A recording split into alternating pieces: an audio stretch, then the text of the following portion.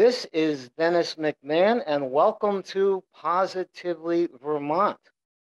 And today, my guest is Meredith Angwin, who is a scientist and an expert in her field, and author of a book called Shorting the Grid, The Hidden Fragility of Our Electric Grid. And we just spoke with Meredith back, believe it or not, a year and a half ago about this very important and very readable book and some of the issues facing the state, the region, and the country about our electric supply.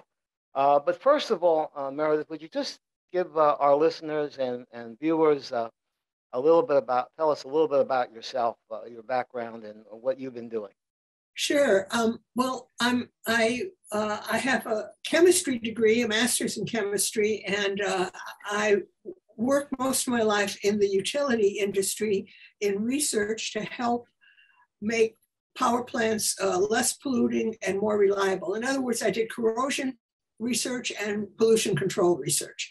And I was one of the first women to be a project manager at the Electric Power Research Institute, which is a consortium of utilities that does projects together so that, like, if you're a little utility out in, a little rural cooperative, and you're a member of EPRI, you can still get the benefit of expensive research projects because you don't have to fund it all yourself. And of course, a lot of the issues that face a utility are common to other utilities. So, the same kind of equipment, the same kind of problems, and so forth. So anyway, after I was at EPRI, I ran a consulting firm in corrosion control and stuff. And then after that, later on, I retired and my kids were living on the East Coast, and EPRI is Electric Power Research Institute, was in California.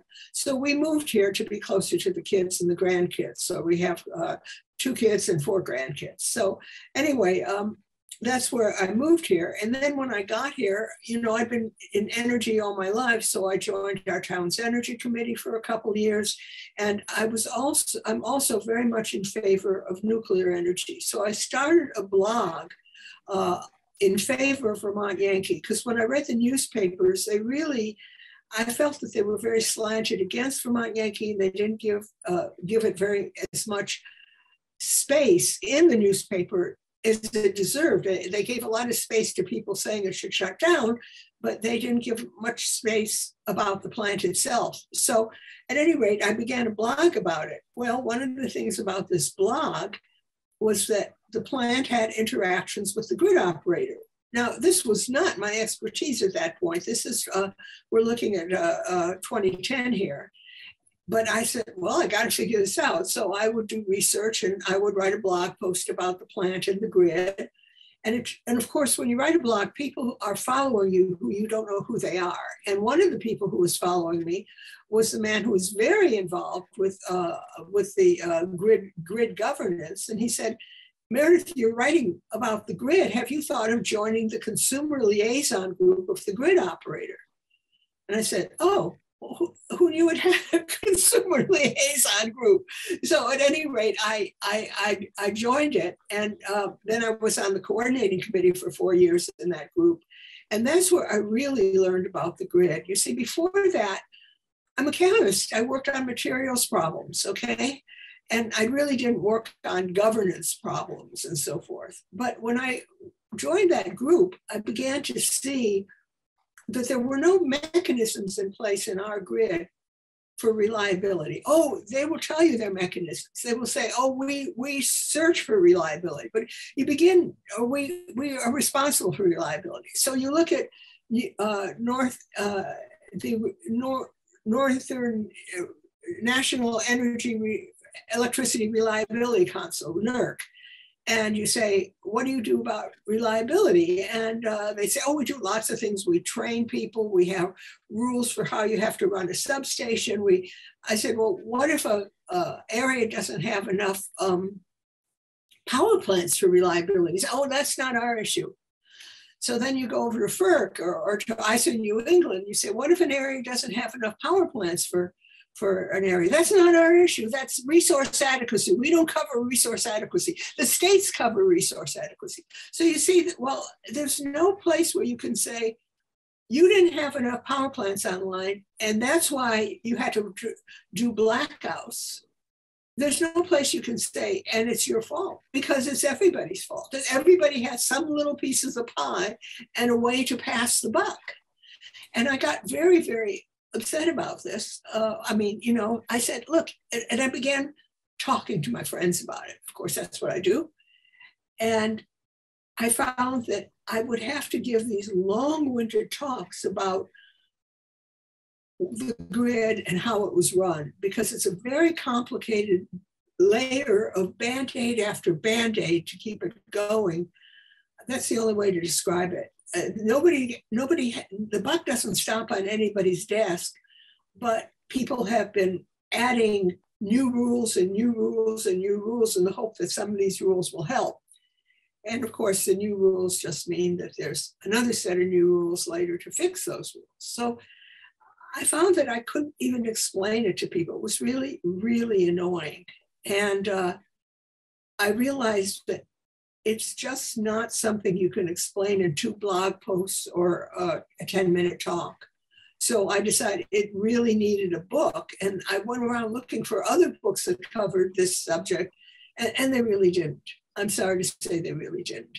There were excellent books on the history of the grid, starting with Thomas Edison and Tesla and rural electric cooperatives and all this. But when you got down to how a grid is governed right now, it was very, very empty space.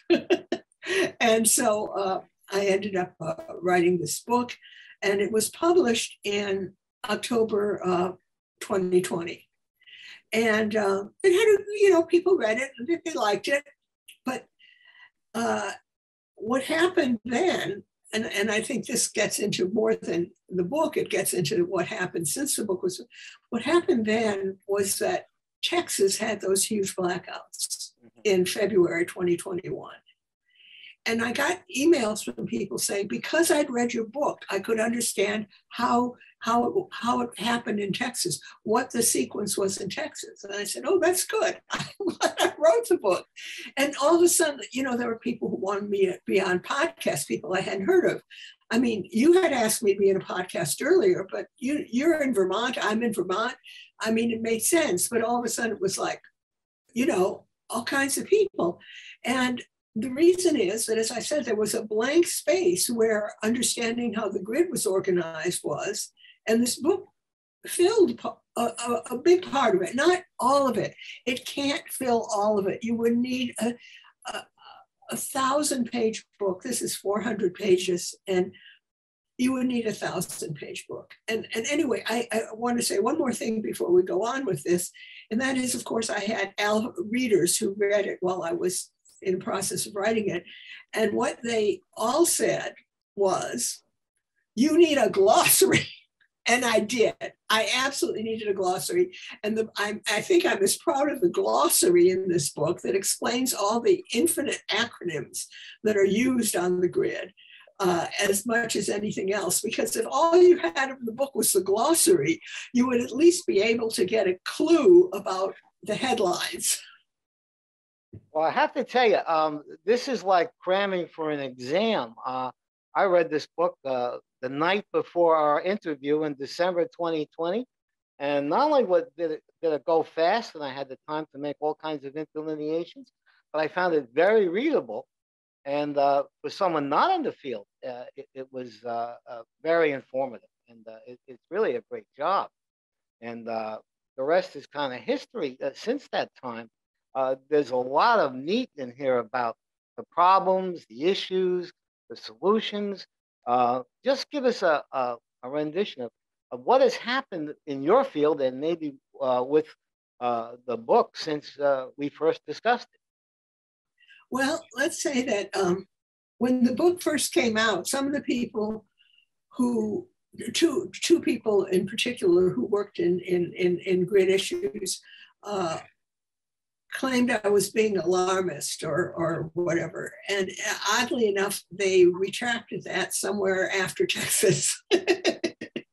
And so I would say that what has happened since then is that the issues on the grid, and nobody having true responsibility for reliability, have really come home to roost. And one of the things in my book is I have a section based on a presentation that James Bride of Energy Tariff Experts gave to the Consumer Liaison Group when I was a member of it. And you can find the presentation on the web, so it's referenceable. But one of the things he noticed was that, yes, the price of natural gas had gone down, but the price of electricity had not followed it down. And what he said is that we've gotten away. Well, he didn't put it, we've gotten away. We have added many things like paying for renewable energy credits and all kinds of things to a consumer's bill, but it hasn't come back to punch us. Well, he didn't put it that way. That's me. Anyway, this is my rephrasing. It hasn't come back to punch us because the natural gas prices are low, but we have used up all the leeway that those low natural gas prices have given us. And when natural gas prices go up, it's going to be, the consumers are going to really be, hit by it. And that's sort of what's happening now. Natural gas prices have gone up. There's a shortage of natural gas sort of worldwide. And electricity prices have followed them up because we have used up our leeway. We've used by investing in other things that don't add to the reliability of the grid. I'm going to say another thing about the grid. When I wrote the book, if you remember at the beginning of the book, you're supposed to have memorized it, you understand. I described two grids. I say there's a physical grid, which consists of wires and substations and a control room, which keeps the grid completely in balance. And then there's a policy grid. And the policy grid is about how power plants get paid, but it comes from big policy decisions, like, for example, that renewable plants can get renewable energy credits, which pay them separately from whatever money they get on the grid.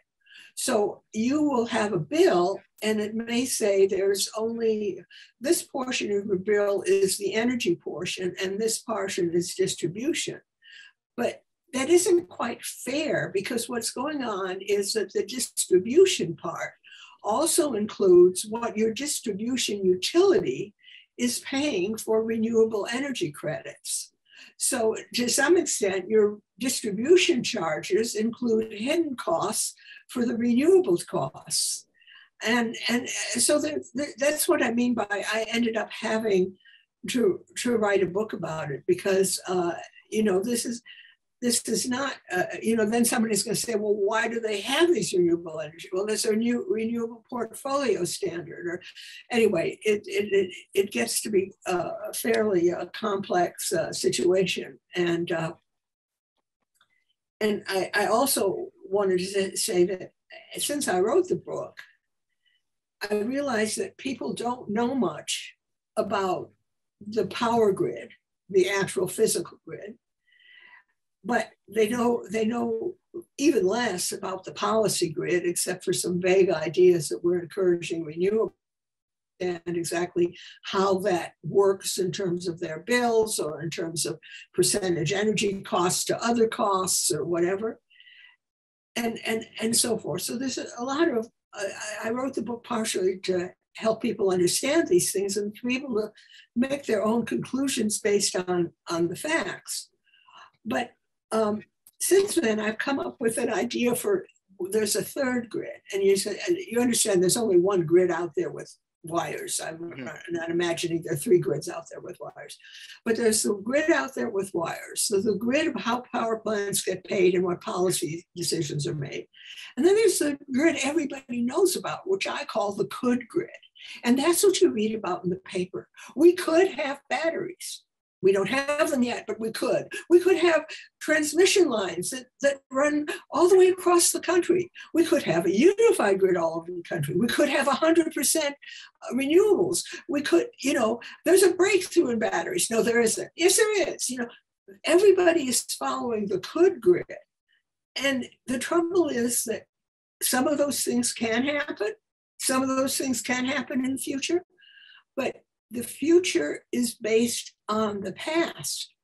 And you have to know what's happening now to have an idea of how or whether it can transition to this could grid.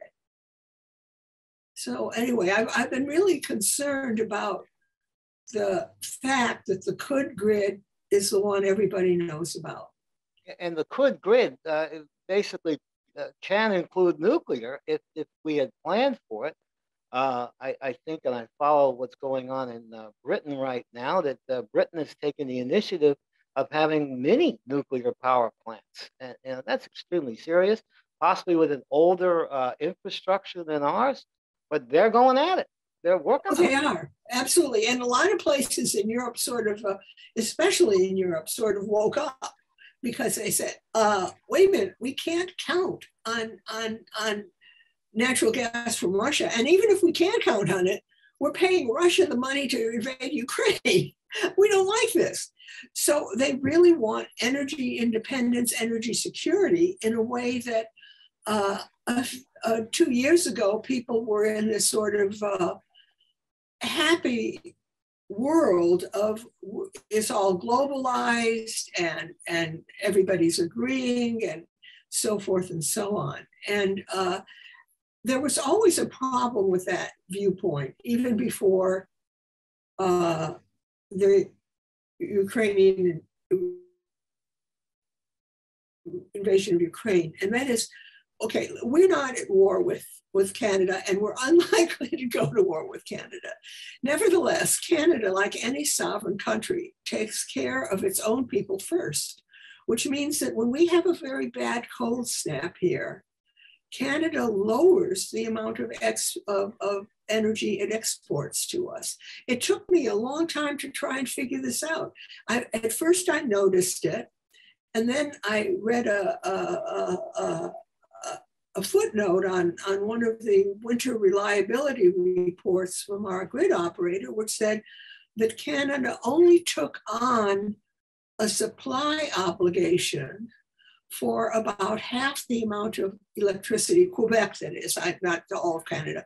Quebec only took on a supply obligation for about half the electricity that it usually supplies us, which means that if there's a cold snap, it could cut to half the amount it was exporting, and it wasn't breaking any of the rules that it signed up for.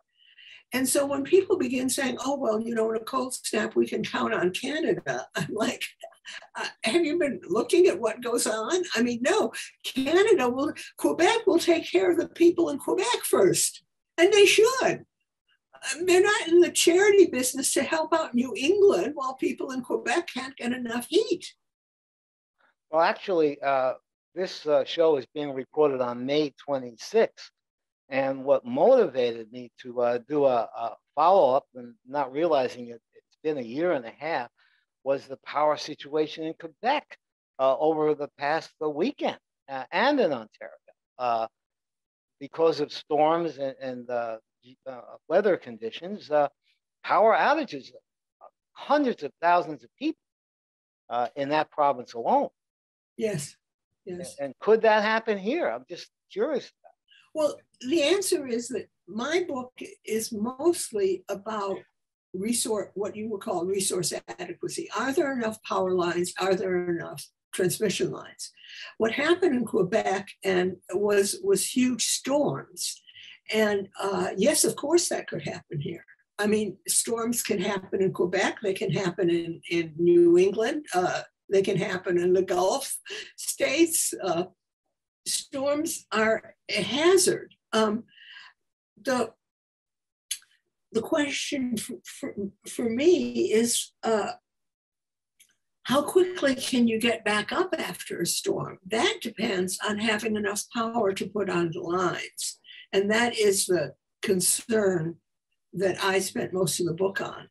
But another thing that's worth saying about this is that, do you think Quebec was exporting to us when all those storms were hitting? No. So you can't really count on your neighbors to save you. They're going to solve their problems first, and they should.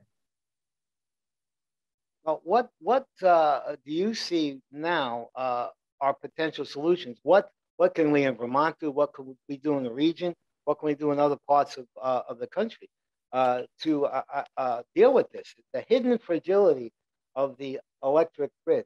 What can we do to compensate in the near future? I think the first thing to do is to stop shutting down nuclear plants, okay? Because nuclear plants are very, very steady, and they are a kind of a backstop for the rest of the grid.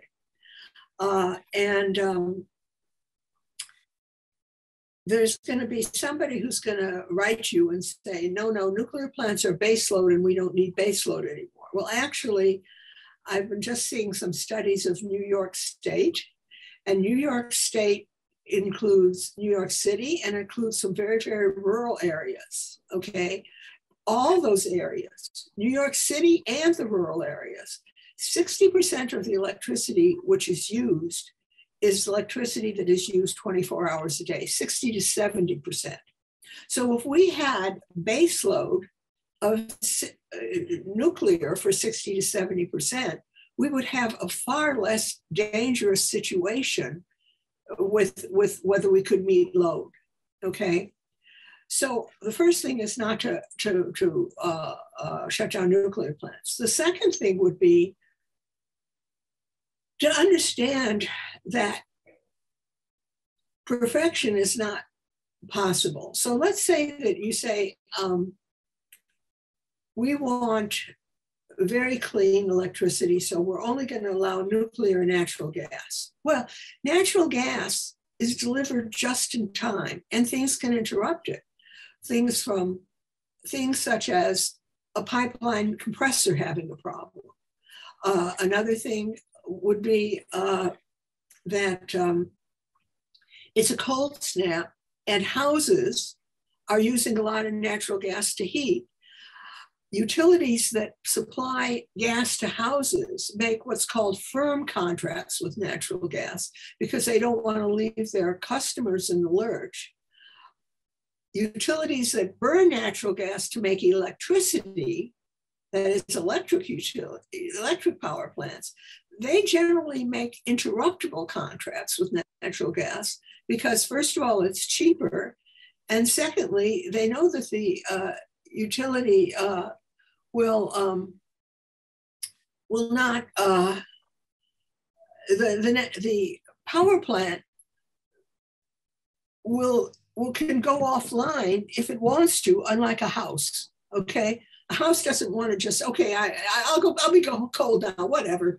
But a power plant could go offline because they're merchant plants and they make money when they sell power. But if they can't get the gas, they go offline. So that is a really important thing. So anyhow, I just thought I'd put that out there about natural gas being a kind of a dangerous thing to rely on.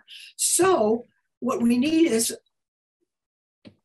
allowing oil to be stored on site. Now, our grid operator made a winter reliability program encouraging power plants to store oil on site by subsidizing the oil on site. But then you know, advocates of you know, we've got to do absolutely everything in our power to stop global warming. We're like, no, not oil. You're not allowed to burn oil. Well, you have to burn oil because otherwise you're going to have a real problem with power plants not being able to make power. So I just feel like you can be against this or against that, but think about how it will affect people. When Texas had its blackout, people died. I mean, that's really important to remember, at least in my opinion. I'll tell you, we're actually have only a minute or so left, and this has really been fascinating. And what you suggested as a title today, which we're going to use, is "The Fragile Grid Comes Home."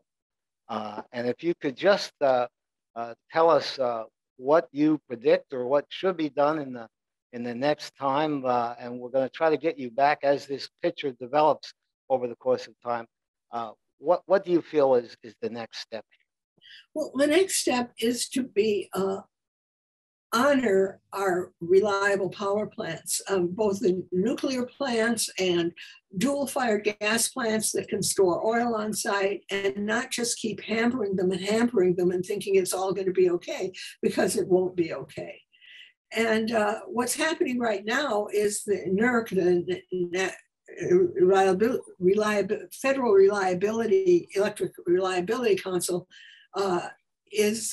has been predicting that this summer, the chances of rolling blackouts in the Midwest are high. So you see, we had rolling blackouts in Texas, which actually couldn't roll because they had so much trouble that they ended up with, instead of a 1 hour blackout and then it goes to a different area, they ended up blacking out people for 40 hours. And we came very close to rolling blackouts on our own grid, which I wrote about in my book. And now NERC, for the first time I've ever seen it, is predicting a high probability of rolling blackouts in the upper Midwest. And so what I'm saying is we have become too dependent on just-in-time natural gas. We have been scornful of plants that, like nuclear plants, that keep fuel on site. A nuclear plant has 18 months of fuel on site. And we have got to get back to encouraging keeping the nuclear plants that keep fuel on site, not keeping power plants that have fuels we don't like oil or coal, available for the cold weather. And I mean, we really have to take the reliability of the grid seriously. That's what it has to be. Once we begin to realize the reliable grid is the basis of modern health and safety, then we will make some decisions that are reasonable.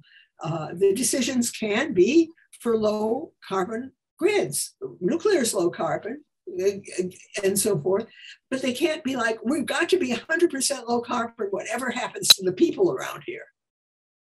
So that's, I guess, is that a help? Yeah, it sounds like a flexible approach, but people have to study this. I think this book is really a great primer on what needs to be done or what has gone wrong. But for the future, it's certainly a starting point. I thank you very much. That's what I really felt obliged to write it, because I felt that I was finding out things that affected everybody's life, and I couldn't explain it to people in a short manner. And I tried to write it so that it was at a really readable level. Well, it certainly is. And what we're going to be doing is we'll be following this, because it's in the news every day. There's news out of Canada this morning. There's all kinds of things going on. Of course, we have the war, and we have the whole issue of the supply and Russia and all that. So we will be following this up, and we will be in touch. And hopefully we might have a better power picture in the near future, thanks to people like you who are keeping us aware. Thank you very much. Thank you very much. And I just want to note that this is Dennis McMahon, and this has been Positively Vermont. My guest has been Meredith Angwin of Vermont, the author of Shorting the Grid, The Hidden Fragility of Our Electric Grid. And our topic today has been The Fragile Grid Comes Home. Thank you for watching. Thank you.